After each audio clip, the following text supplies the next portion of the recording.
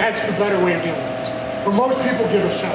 So let's just start with a shove. If he gives me this big explosive shove, you're not going to defend the first one. Because it's not a telegraphed haymaker, it's a center line shove. People teach it, you're not going to defend the first one. You're just not. But what you got to get used to, if he gives me the shove, is I got to be able to catch my base. So anytime someone gives you a hard shove, you get hit with a car, whatever, like, boom, I got to go in my fence. I got to catch my base, get my center line protected, have my fence. This creates a barrier. And it shows everyone else who witnesses and the CTV TV that you are the defender. He goes to jail, you don't, hopefully. That's the goal, okay? So when he shoves, whoa, he gets trouble, back up, and then they usually charge in with the big right, something. Okay, as he does that, I plant my base, and I go back in him. Most people get in trouble by going back, back, back. You want basically like a two-step rule in self-defense.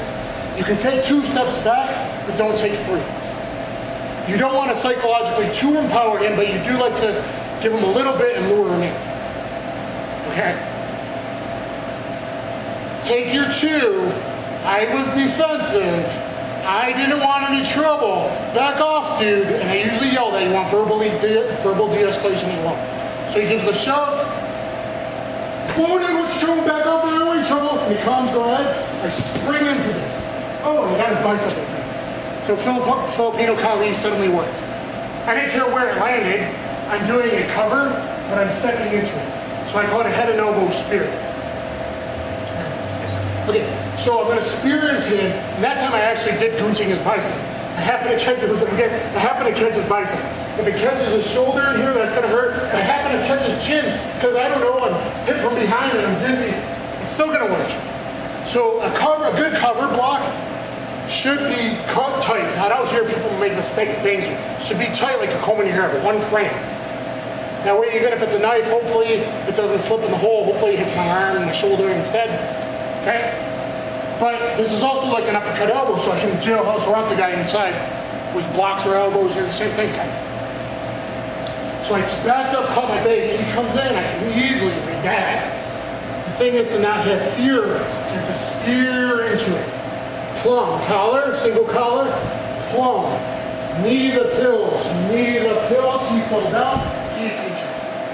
Okay, if they fall down from the second knee to the pills, you can guillotine him or snap down. If he comes up because he's like him and he doesn't care, maybe he's on chemicals and drunk and his pills have shrunken because he's been doing this his whole life. So he's got no pills, and I squeezed the guys once in a bar fight and I didn't get the reaction all this. Sometimes it does, sometimes it doesn't. He might posture really strong, then he elbow blast his face. So you got to be prepared for it. But the entry is the same. Head and elbow spear. Boom. Single collar, tight to my head. Double plum. Double collar. Knee to pill with my forward. Like a horse, gallop step. Boom, boom. Knee to pill. He goes down, tight elbow. Simple guillotine. You don't got a high elbow. You don't got to do nothing crazy. Because on the street, he's probably not a black belt attacking you. You got like a 1 in 600 chance of it. Okay? Pinch the elbow. Don't lean back. We're just going to squat. Pull up. You can do whatever grip you like. If you like ball and socket, I just like this. And keep pinch that elbow tight so it doesn't pull his head up. I know your guillotine is. Just do a simple one. Okay? Or if you go down from that second knee to the pills, I can grab the shirt or jacket and just right down to the ground and run away. That also works very good if you happen to have like puff it up and he's got his homies here. I can wrench him down. Boom, gang, and just run, or maybe clock. I got a hole. They think you're gonna stand still. No, Jackie Chan, get the F out of there, Nike Feud. Okay? Get out of there if you're outnumbered. If I got a weapon, get out of there. Get an equalizer if you have to. Okay? This time, let's pretend he has no pills. I'm here, so I need him, boom, boom, look at the charge step to load the weight. He comes up with, keep that single collar to you. Elbow, elbow, look at my foot. Elbow. At the third elbow, fourth elbow, he usually falls. Maybe your elbow's awesome, you knocked him out.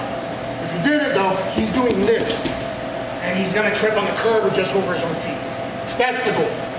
making back pedal forward blocks. But I don't do knee, elbow, elbow, elbow. I do back off, spear, knee, elbow, elbow, elbow. So look at all the distance. So I'm loading like a horse, gallops there, elbow, elbow. Makes sense? Back off, dude. I want trouble. Boom, boom. Okay? So, before you get pads with your partner, everyone face the wall and just practice force. Just put it on the line. Stand square.